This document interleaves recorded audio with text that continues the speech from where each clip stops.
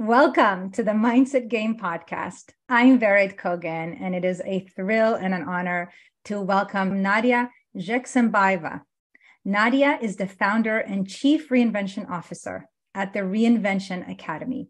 She is a scientist, entrepreneur, and author specializing in resilience and reinvention. As a consultant and educator, Nadya helped companies such as Coca-Cola, Cisco, L'Oreal Group, and others to reinvent their products, their leadership practices, and business models to meet new market demands and prepare for incoming disruptions.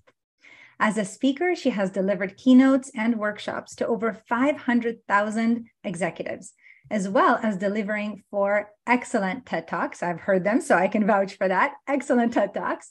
And her How to Kill Your Own Company TEDx talk has around 350,000 views. As an author, Nadya has written several award-winning books, most recently the Chief Reinvention Officer Handbook, How to Thrive in Chaos. And her work has been featured in a variety of publications, including the Harvard Business Review, Forbes, the European Financial Review, and so on. And so, Nadya, it truly is a great honor to have you here. And I believe that the leaders who are listening, whether it's corporate leaders, leaders in their families, in their communities, we all need to hear your message. So welcome. Thank you so much. My honor is to be here. Would it be all right if we start with, what do you mean by reinvention? It's a great question, and I will take a touch of detour. But before the detour, I'll answer it simply. Reinvention is an emerging field of science, all focused on one question: how do we thrive in volatility and uncertainty? And as a standard approach to management science, this is me as a scientist speaking, most of what we've developed in this relatively recent history, management science, if you think about the very first business school, that's beginning of 20th century, just over 100 years ago. So we didn't really have that much time to develop. But most of that 100 years, we developed theory, methodology, tools, solutions for very stable, predictable, slow-moving, certain world. And no wonder why most of us feeling overwhelmed right now. Those tools are no longer working. And that strategy, while it was amazing 50 years ago, is simply not built specifically for conditions of chaotic systems, for conditions of uncertainty and volatility. So what we do with the reinvention movement, we are working on a range of solutions across all functional areas and industries that help us thrive in chaos, not just survive uncertainty and disruption, but actually use it to reinvent, to renew, and become stronger. Thank you. And it really is such important work. As you said, people are overwhelmed. Systems are overwhelmed. There is depletion all over the board. And so let's start with kind of the end in mind. What is the kind of most important message that you want listeners to get from our conversation today? I think the most important message is that we have to give up an idea that the volatility, uncertainty, and disruption that we're feeling every day, whether it's competitor or technological, if it's not technological, then it's a regulation. If it's not regulation, it's supply chain problem.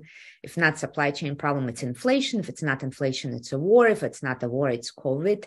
If it's not COVID, it's a recession.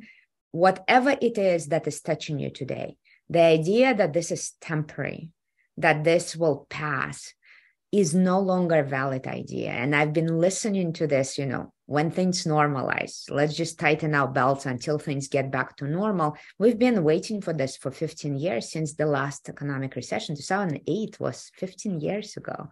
And there's zero evidence from the point of view of scientific research that suggests that things will quiet down, normalize, or slow down. So then our first and foremost question is to stop thinking, how do we survive until things normalize? And start thinking, how do we thrive in a constantly disrupted, uncertain, and volatile world? And the moment we shift the language and the question is when we start thinking of a new rules of the game that could be quite enjoyable, not a sense of punishment, dread that we often feel right now. Brilliant. And that is the essence of the game. This podcast is called the mindset game, because once we get that and we expect change and we welcome it because it brings growth and reinvention, if you will, then we can have lightness around it because we have tools. And I know that you are very conscious about giving a whole variety of tools for people. And so what might be some of those tools, or at least just a little introduction to them, that could help people accept this idea and find a little bit more ease around leaning towards change? So we do have tools that are more in a mindset culture category that help organization rethink, or individuals rethink what's going on, and with a new set of assumptions, start playing the new game very differently. I often give an example of snow. So if you live in Florida and it snows once every 100 years, would you look at snow as a threat or as an opportunity? Absolutely not.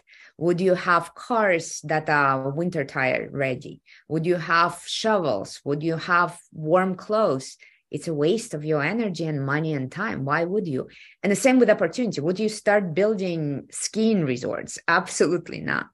But if it snows every day, or if it snows regularly or every season, or most of the year, as it does in many regions in the world, all of those activities are actually reasonable and thoughtful. So your assumptions about frequency of change changes your complete relationship with change. And most of us assume is that change, that's something that happens very rarely. That's what we assume, that this is something that happens rarely, that is a project we need to endure, and then we go to the normal life. And today, reinvention is very much like taking a shower. If I don't take a shower on a regular basis, I begin to stink.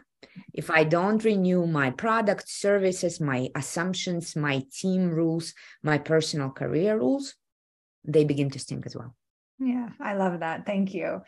And, I think it's brilliant that you offer these kind of mindset tools to shift our thinking, because once we know the truth about certain patterns and rhythms, if you will, then as you share, then we can know a little bit more again about what to expect. And that allows us to feel safer and therefore to feel a little less anxious, and then of course to make better decisions that will help us to get the results that we want.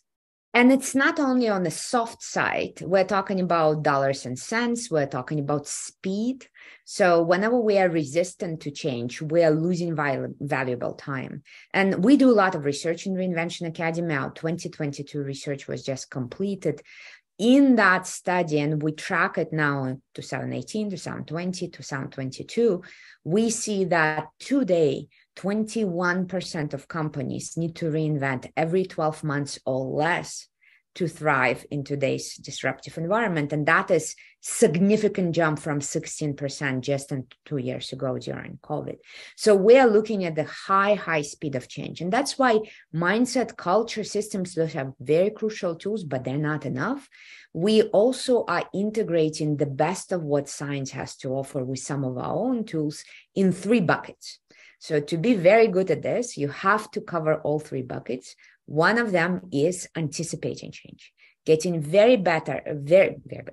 You see, it's been a long day, much better. My English is disappearing. Getting much better at anticipating change through better forecasting, through better work with futurists, through better ear to the ground, noticing the trends early with economic forecasts, social behavioral forecasts, marketing forecasts, and so on. So it's anticipating change. The second bucket is all the disciplines around designing change. If anticipating change traditionally has been foresight, strategy, designing change has traditionally been innovation, design thinking, specific methodologies such as appreciative inquiry or future search. There are many different tools we have with the creative work of designing change. And it's not often a big friend of the previous bucket. Strategists rarely get their hands dirty playing with the creative ideas. And they are also not enough. Anticipating, designing, we also need to add tools in the implementing change. And here we have a collection of tools. You can go traditional route with project management and change management, or the new fresh route with Agile, with Scrum, with other methodologies. But you have to make sure all these three areas are working as a well-oiled machine. And traditionally, these different fields have been not exactly the friends. If anything, in most organizations, I'm grossly exaggerating, but in most organizations, they're a bit skeptical about each other. They're a bit pointing fingers at each other rather than creating a process that produces reliable results. So what can we do about that as leaders, influencers? There are a few things that successful leaders and successful organizations do when they want to thrive in chaos and be excellent in turbulence. And research is very conclusive about that. There are a number of great articles that have been published studying extreme crisis, especially worldwide recessions. And the studies conclude that in a typical massive recession, about 17% of companies do not survive. That's pretty expected, right? 17% die. The middle ground is somewhere in between, but the much more interesting number is between 9 and 10%, not just survive, they thrive, they flourish, they grow across every criteria you can imagine. And our job at Reinvention Academy is to make sure you're in that 10%. So what do? Number one, they stop thinking of change as a one-time project that happens occasionally and start thinking of reinvention as a process, the way you manage anything else in your company, in your life. If you are brushing teeth on a regular basis, you're reinventing on a regular basis. If you have a good, well-oiled budgeting process, you have to have a good, well-oiled reinvention process. And that's why we see so many companies showing the commitment and the thoughtfulness around it with the establishment of a Chief Reinvention Officer, establishing a Chief Transformation Officer, whatever is the language that fits your culture. But it's exciting to see that we even see at the level of public sector. I think it was the state of North Dakota that had its first Chief Reinvention Officer at the state level. So it's becoming more of understanding that this cannot be a side story. This cannot be something we do on the weekends for 10 minutes. We are at the stage where unless we have a well-oiled machine around renewal and reinvention, we will miss the boat very, very quickly. So whether it is putting a dedicated group of people or a person or resources, or it's creating dedicated time. Not all of us have a luxury of creating a separate function. Dedicated time means every few weeks, every week, every month, we have a dedicated time to really invest in anticipating, designing, and implementing. Anticipating, designing, and implementing. Just like you take the shower, there has to be regular, there has to be a kind of sense of normalcy and automation around it. It shouldn't be a big shock to us that, oh, it's time to reinvent. Of course, we will have to reinvent again and again and again. So what about cultures that are change resistant, right? Mm-hmm. So let's say they tried things in the past, things didn't work out or as quickly as they wished. And, people are overwhelmed and they're stressed out and they just don't want to deal with any more change. So what can we do about that if we know in concept that we need to reinvent, but our people are not open to that? Yeah. So resistance to change is, generally speaking, in most organizations, a very healthy sign. I would be very surprised if I enter a company as a consultant or I come as an educator and I bring the news of change to the company that everyone says, yay, thank you that you're here. No, that's generally speaking unhealthy. So if you have a healthy level of resistance, I'm not talking about sabotage. I'm talking about healthy level of skepticism and resistance, completely normal. Usually, if I don't see it, I start creating or kind of poking the bear to make sure that the company wakes up, because a healthy company usually has a healthy level of resistance. We don't accept every idea. We shouldn't accept everything that is coming our way. And we should be open and transparent and have enough trust and respect to have those critical voices heard. That will protect us better. What you're talking about is the recent research, however, that Gallup has published in 2022 that we all feel and see, that today we are seeing the highest level of fatigue, burnout, and stress that we've ever seen in the history of research we've ever done. That is different. That is not a healthy level of resistance. That is not normal. And one of the reasons this is happening brings us back to mindset and why your podcast is so important. A lot of fatigue and burnout, this learned helplessness and learned hopelessness that we see, comes from the mindset. If I believe that change should be rare, if I believe that change is a project, there's a beginning, middle, and the end, and then long life without change. If that is my belief, and life is consistently telling me this is not the case, if in my company change comes in fast waves and I have to constantly adapt, I begin to get completely and absolutely frustrated. It feels like I'm lied to. You promised me I will change one time and life will be better, and it's never better. I feel like nothing ever improves.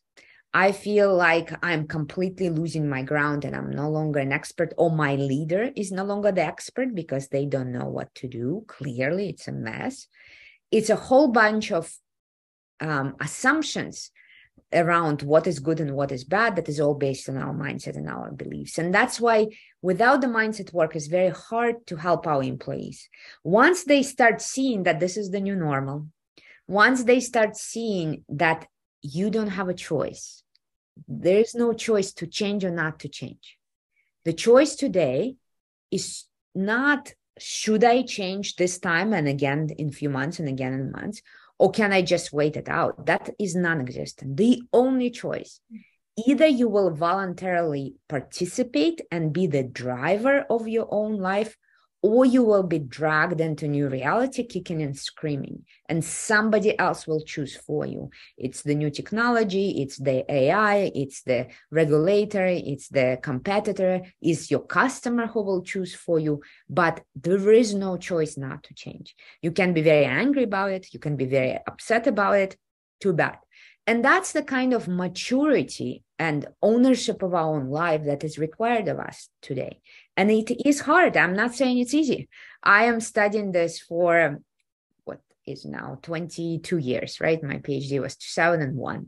I lived through massive change. And I'm not talking about, my boss changed. My country disappeared under my feet. I woke up one day, there was no government, there was no police, there was no ministries. And we were so unprepared for the collapse of Soviet Union in our home backyard of Kazakhstan that we couldn't get our currency for almost 3 years. Can you imagine living in a country that has no currency for almost 3 years and still somehow making it happen? We use currencies of neighboring countries because we had no capabilities, no know-how of how do you create your own monetary system, your own national bank, and so on. So I'm not talking about tiny changes. I'm talking about massive fundamental changes in the personal life and the professional life and the societal life. And I'm still struggling. There are days where I'm like, I don't want this. It's enough. Can I just take a break? Can I please not change right now? So I get it. I get the sense of fatigue. And a lot of it comes from the mindset, not from our wiring. And I know this because as a scientist, I have to look at the research on neuroscience. I have to look at research on biology. And all I know in my work in that field is babies are wired to be okay with uncertainty. There is no baby, if they're healthy and normal, that wakes up at 1 week old and demands a detailed agenda of the next 12 months. Nobody needs that kind of predictability. I'm sorry. They're fine not knowing. They're completely fine not knowing what's for lunch. It's usually milk, but they're completely fine not knowing, right? And the babies usually are not the kind of people who need a bonus to start walking. You don't need to train them. You don't need to entice them. Reinvention is hardwired into who we are. We're just educated out of it, and it's about reclaiming our native capacity rather than introducing something very foreign to us. It's actually the mindset of stability is good, biologically speaking, that is foreign to any living system. Every single living system is in a flux on a daily basis. We go up and down. Our heartbeat goes up and down. We breathe in and breathe out. We go through leaves are growing to leaves are falling. We go through it's dark, it's light, it's cold, it's hot. This is the biological norm. And for some reason, we decided that we can live outside of what billions of years of evolution have provided for our systems. So well said. Thank you, Nadya. And I absolutely agree that, and you even used the example of breathing in, breathing out, the polarity, right? So if we look at it as stability versus change or transformation or reinvention, we need both. And so I honor you for valuing the resistance, the healthy resistance in organizations, because there is wisdom in the current ways that we want to hold on to. And of course, we also need to be able to adapt. It's not one or the other. It's like not right hand versus left hand. We need both. And over time, a healthy organization, a healthy system, even in our own bodies, right? Just like breathing in and out, right? Is really about honoring both. So not one at the neglect of the other, so to speak. And so, one of the things that I find particularly interesting is how do our own kind of personal mindsets about our ability to adapt to change, our ability to learn things, and how does that come into it? Oh, it's the crucial and fundamental. It's the foundational. And your point about the balancing of polarities is so important. When everyone asks me, why did I choose the word reinvention instead of, let's say, innovation, or instead of change, or instead of something else? The issue is that all of those words are very important. And the theoretical and pragmatic, practical work done in those fields is crucial. But we need both ends. Reinvention is valuing and preserving the best of the old while adding the new. And there's two tracks that we work on with the reinvention toolkit. One is how do we manage change, but also there's a second one, how do we manage continuity? What do we not throw with the bathwater? What do we make sure we preserve, and it's never compromisable, never up for grabs, never can be thrown away.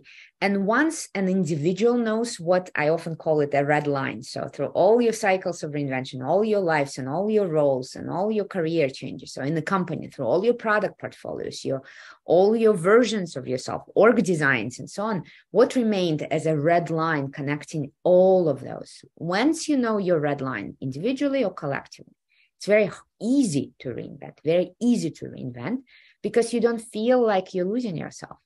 It's easy if you know what you're about. It's easy to try this and that because you are not losing yourself. You're not selling your soul. You are not giving it away. I often give an example of Philips as a corporation. And Philips had many reincarnations just in the last 30 years, 25 years. 25 years ago, Philips was most known for its TVs. And then in 2005, they were doing very good with idea of lighting and wellness, and then they moved into completely different territory, which is medical equipment. And you're like, why in the hell medical equipment? You were in a completely different field. Well, it's very natural. They were excellent at the quality of imaging, and they were not so excellent at consumer marketing. Which field do you need amazing quality of image, but do not need consumer marketing? And a place where a tiny image of a cancer cell can make a life or death difference. And that's how they went into imaging technology for medical equipment. Now, what remained the same? The quality of image all depends on the physics of light. Their red line has always been about physics of light. And then you can apply it in this industry and that, consumer technology, medical, space travel, wherever you need physics of light. You don't feel like you're compromising yourself or selling your soul. You don't feel like you're losing anything. It actually feels like a playground. So continuity management and change management, that becomes crucial. And that's where mindset is so important, that we need to have clarity about what do we believe in around change.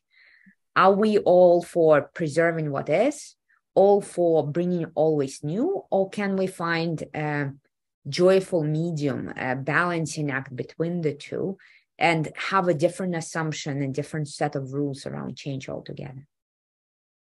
Yeah.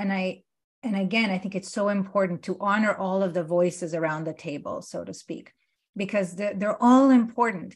And we need to know what people are really thinking and feeling and believing, so that number one, in whatever actions and strategies we do implement, that they are solving an actual issue or problem and not something that we assume is, but is actually not what people are thinking, right?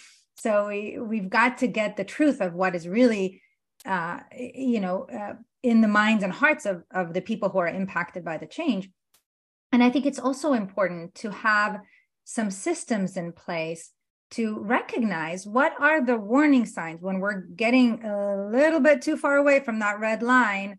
The lights need to go off. What are those warning signs, and what systems do we have in place to make sure that we don't, get too far from that, so that we lose our edge, or that thing that is, as you said, most important for us to hold on to, that has made us who we are, the core of the organization. And of course, to take actions to leverage the benefits of both continuity and change. So this is, by the way, such a treat to talk to you, because you really get this. So oftentimes, a lot of people believe that, we need to do certain actions to influence people to do certain things. And of course, with change and leadership, we do need to have, momentum towards a particular coherent direction, a coherent vision, and so on. But oftentimes leaders are so focused on the end point, as you said, like a change has a start and an end. And oftentimes they're already at the end when people are still barely at the start and not really, in tune with what people are feeling. And they forget that it really is a non-ending kind of thing. It is a process, and it's a beautiful process. And when we have limited resources, it's hard to see it that way, because we're fighting fires and we're barely completing one change before we need to, deal with another. So what advice do you have for leaders that are right now in that place? They're saying, Nadya, I get this. I see what you're saying. It would be amazing to be able to reinvent every 2-3 years. And it's just not possible for my organization. Few things. Number one, be easy on yourself. You are reinventing right now. You've been a reinventor all your life. There has not been a single company, and I worked with hundreds, that I entered. And when I asked them to start drafting their cycles when they reinvented, that a single company had one cycle to show me in their entire life. No, every single one, when they put their mind to it, begin to see the pattern that they've done these leaps again and again, and they're good at reinvention. They just don't celebrate it. They don't call it that way. They don't give it any, it's assumed like, what's a big deal? It's not like we flew to the moon, unless you are a few of those who did fly recently places. It's not like we had some sort of massive rocket science situation here. So number one, become easy, get easy on yourself, and spending a little bit of time charting up your own reinvention cycles, the life cycles of your business model, your organization. You will see that you've done tremendous work reinventing yourself. Otherwise, you wouldn't be here. We have plenty of statistics to show what is the speed of death in organizations. Simply by the fact that your company is still there is a sure sign that you have been reinventing. Second, concentrate on quick wins. Reinvention should not be a burden. It should be something that lightens your burden. It should be something that makes your life easier. So is there something in a very easy vicinity, a quick win, a low-hanging fruit that you can start with that will give you and your people the confidence and the competence that you need? Not only they will get better technically, but they will feel more hope, that they will feel more inspiration. Yes, we can change things. And it can start with as simple as, let's change the way we run meetings, or let's change the way we have Friday mornings, or how we write email. Something completely reachable and something that is obvious fix that really will bring a benefit in your organization. Third, so one, celebrate yourself a little bit more, get a little bit easier on yourself. Two, quick wins.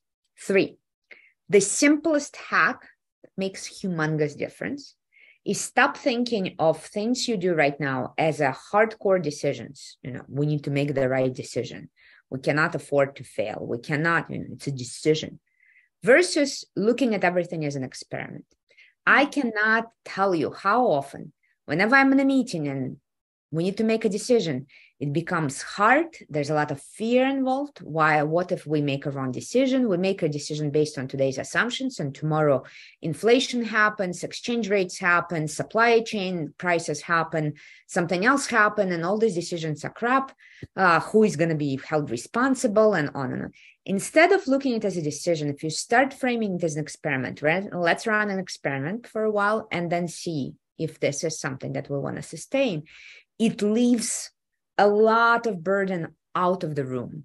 It means biologically, neuroscience-wise, in terms of your ability to think creatively, the blood is back in the brain. Your people can hear each other again.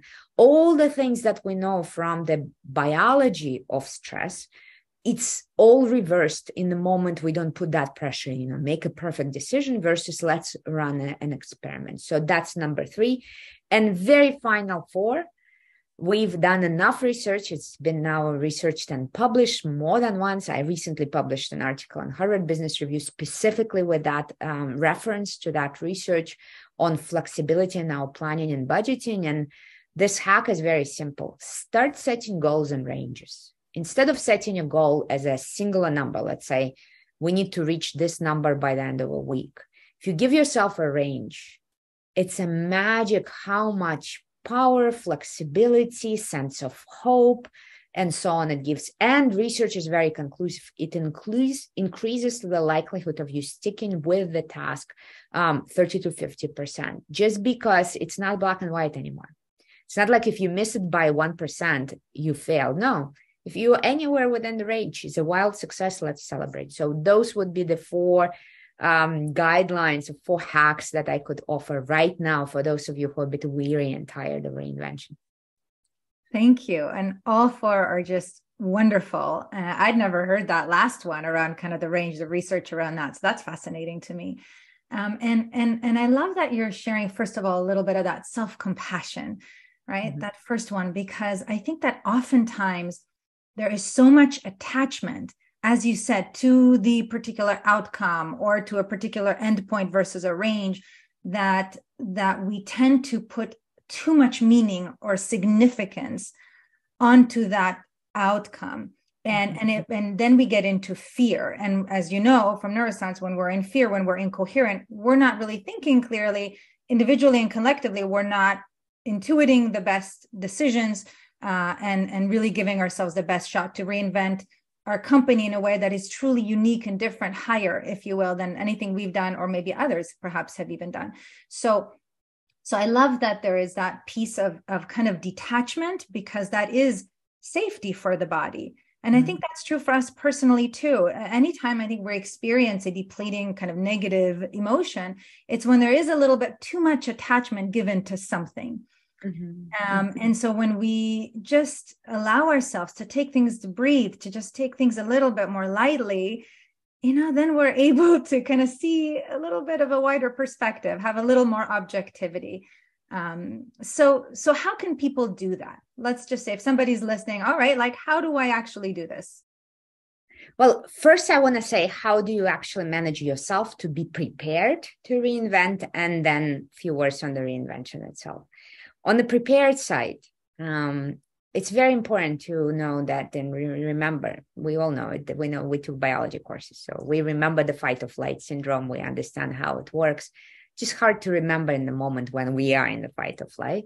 It's important to remember that we are wired in a way that our emotions are always incomparably faster and stronger than our intellect. And I always give this example. If any of you who are listening are drivers, remember the last time you were sitting in a passenger seat and the driver was doing something crazy. Just remember that moment. What was your body doing? And I guarantee in 99% of us, we were braking. Our body was pushing an imaginary brake. All of us are educated people, highly successful. We are not stupid by any means. When we sat down in that passenger seat, our brain recognized that there is no button to push. There is no brake. But our emotions override our body, and the body pushes an imaginary brake, even though our brain is like, there's no brake there. It's so much faster. So the idea that we can override it or pretend that we don't feel anything or push our feelings aside, or there is no room for feelings in business, that is biologically impossible. If you're a normal, healthy human being, your emotion will override your rational brain every time. It's just a norm. That just means you're healthy, you're normal, congratulations. And pretending otherwise is doing yourself disservice, because we have a misconception, we have a mindset shift necessary around the concept of fear. Most of the time, we try to suppress our fear because there's a shame associated with it. There is a sense of this is weakness, or this is lack of courage, that this is something about me being a coward. And there's nothing further from the truth. Fear is exact opposite. Fear is our body telling us, right now, you're going to be a hero. You're facing a threat, and I'm mobilizing your body to either kill the threat or run away from the threat, but survive. So right now, you and I are going to have a little battle, and we will survive. So it's exact opposite of being a coward. It's exact opposite of anything to be ashamed of, because fear is a sign of our body preparing to be a hero. And that reframe helps you get much more successful and productive with your own fear. When you're feeling fear, it means something important is happening. You need to mobilize. Great. Thank you for giving me a sign before my brain recognizes it. My body is giving me a sign before my brain can even recognize. Thank you. Good job, body. And then move into a productive action and so on. So first of all, reframing our relationship and fear, let the fear run through us, say thank you, and start doing the action, mobilized action to address whatever is giving us a threat, giving us a sense of something is going in the wrong direction. Now, when it comes to how do we do reinvention, we often say start with very, very simple routine things, which is anticipate change, design change, implement change. Anticipate change, ear to the ground, try to make a map of what was necessary before and what seems to be necessary now. And every few months, we're hosting a free event called Easy Reinvention Lab. I know you participated. We teach those tools. It's free, it's open. It's our part of our big 1 billion people mission. We want 1 billion people with resilience and reinvention skills. So Wednesday part of the lab is where we show you how to use the classic Blue Ocean strategy canvas specifically in a unique way to use it for customer research and hearing what needs to be changed, whether internal customer or external. And then you go through a number of brainstorming exercises to design a good change, and then you move towards implementation. So you have the tools, you just need to put them into the right sequence and get a sense going of creating a pool of ideas that you will test out as experiments, throw which ones are not working, keep the ones that going, repeat. Rinse and repeat. That's the process of reinvention. Thank you. And it is an extraordinary reinvention lab. And I really honor you for that. And I invite people to explore that and see how they can engage with that. So one last question here. What would you want to give as advice for a newborn into this beautiful world of ours? What does he or she really need to know? Well, number one is you got it. As a mom, my daughter is 19, a little bit further from a newborn.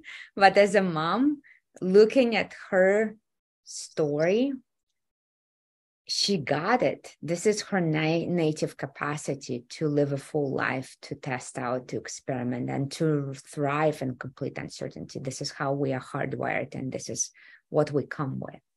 I also think this is a beautiful era.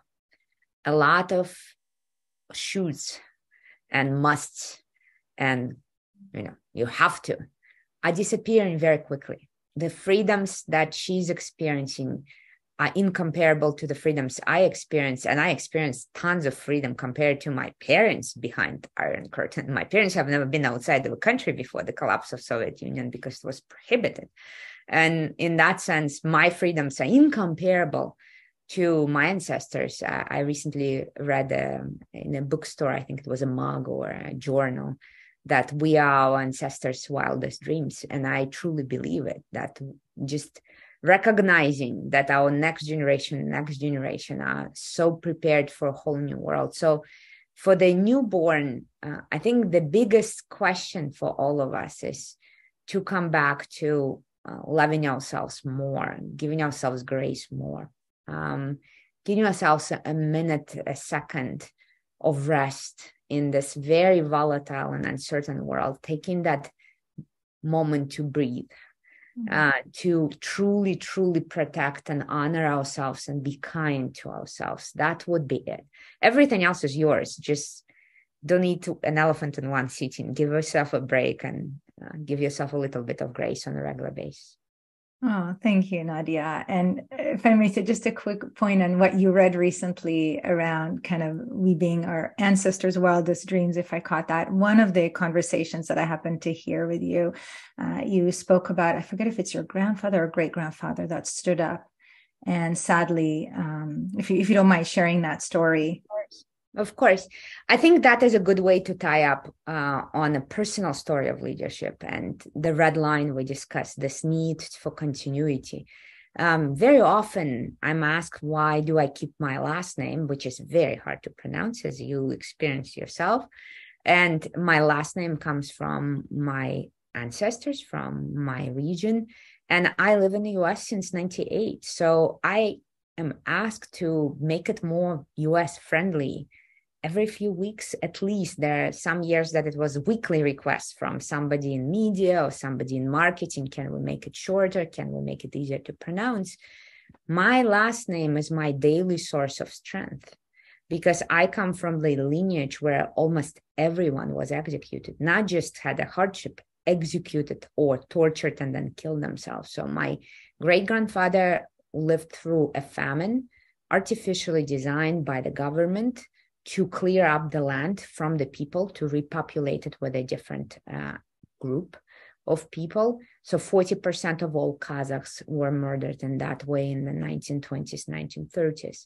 And recently, a wonderful article in Wall Street Journal was published about forgotten famine of Kazakhstan. And I honor the scientists who are trying to speak this truth, as this been less than 100 years for us, 40% of the country murdered. My great-grandfather survived the famine, but he spoke against the government activities and he was executed as an enemy of the state. And my grandfather ended up being in an orphanage house in Russia in a language he did not speak. And an official title, son of the enemy of the state, was forever attached to him, which means he is not allowed to live in a major city. He's not allowed to have many careers. He has to be on an official report with the police and on and on and on. He became a journalist, spoke against the regime, put in jail, tortured many times, killed himself before I was born. So my last name is a reminder for me. You think you got it hard, girl? Get yourself together. You've seen nothing yet. You've seen no hardship of any kind. And whatever grievances you have with life, get a grip, because look at what they had to survive. So you have the luxury of sitting here with nice computers and whatever else I have on my walls, doing whatever you are doing, get a grip. So I think we all have to find that kind of strength in ourselves and that kind of reminder in ourselves, because it's very easy to get comfortable and to forget. It's very easy to start getting the immense life we all have for granted. And, put it aside and say, that's nothing. Well, if I had whatever, better job, better title, better brand, better, whatever better we want. But having that red line is a very, very important instrument in my life. And I invite each leader to spend a little bit of time asking what in my life is unbreakable, unshakable, uncompromisable, and can never be taken away from me. It will give you a lot of strength in hard times. Thank you, Nadya. All my love to you. And I'm certain that you are living well beyond your whole family's wildest dreams. And it sounds like even your own. And I honor you for that. How can people learn even more about the beautiful work that you do in our world? Well, we are excited to share our materials and resources because we have a big mission. And for big mission, we need you to use our materials and go into the world and do big things. All of the materials we put together are in an open source format, meaning that whenever you study with us, you have a permission and license from us, as long as you cite the source, to send this to the world and use all of our tools. Our website is Learn to Reinvent, learn number 2 reinvent. You can also just Google Chief Reinvention Officer. That's another website we have. And you will find tons of materials, including an 85-page preview of this book that you mentioned. It was the 21 Axiom Business Book of the Year. It got a couple of other awards. It is, as you can see, I use it. It is a handbook. So you get tools, you get cases, you get workbook exercises, you do a lot of hands-on work. So you can get 85 pages of free preview, whichever of the two sites you go to. And we would love to get your feedback on that book. Well, once again, I honor this incredible mission. And I think that you follow in your family's footsteps of helping our world to be more free of those attachments regarding change, and free to reinvent and create more solutions in our world, which we very much need right now. So all my love again, and please continue to do what you do. Thank you so much for having me.